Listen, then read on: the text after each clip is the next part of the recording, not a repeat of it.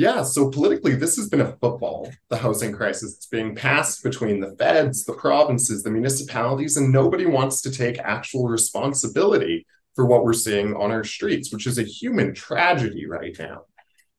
So we need to see politicians getting more serious about owning up to their failed policies, which have led to the explosions in homelessness, the public safety crisis in our streets, the lack of affordable housing. We need to see them stop passing that buck between the three levels of government and start actually owning up for it.